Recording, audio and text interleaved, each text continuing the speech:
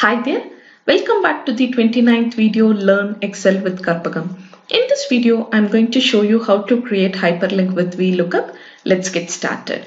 You may be wondering, when I'm using a hyperlink, why should I use a Vlookup? This is going to be the crux of this particular video. When we create a hyperlink or when we use a hyperlink, it is not guaranteed that it will create hyperlink on its own. Each and every time we have to do it manually. But whereas when we nest Vlookup within a hyperlink function, it automatically generates a hyperlink based on our requirement.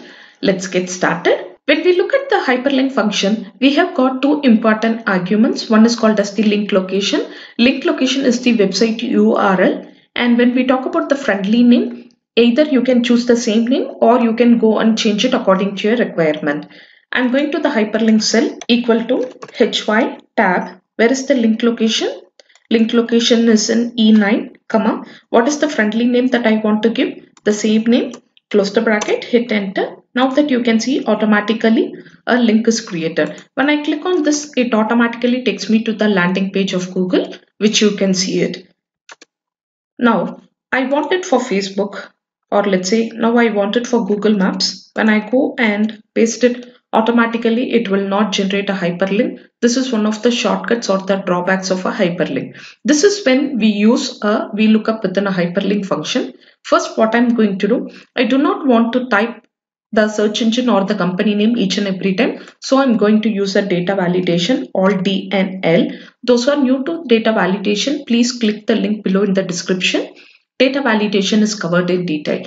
Go and pick up list from the allow category. Where is the source? Source starts from D9 till D14. Click OK. Now you can see automatically a drop down list box is created. Pick whichever you are interested in. Go back to the next cell equal to HY tab. For the link location, don't click on it here. Instead of that, use a Vlookup function, VL tab. Basic Vlookup function, follow the same methods what we have done. Where is the lookup value? Lookup value is G9, comma. What is the table array? Table array starts from D9 till E14, comma. What is the column index number? Column index number is 2, comma. Is it that we are looking for a true match or a false match? We are looking for an exact match, supply 0.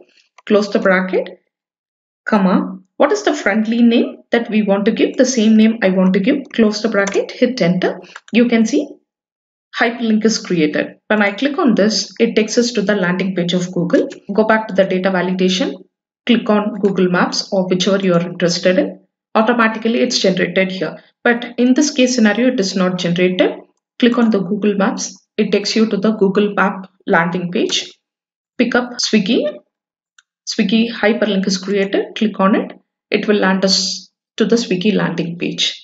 Vlookup is one of the most versatile functions in Excel. When you nest Vlookup within so many other functions or other functions within Vlookup, it performs miracle, and this is one among that. I hope you have enjoyed the video. Thanks for joining. Stay tuned for more such videos. See you soon.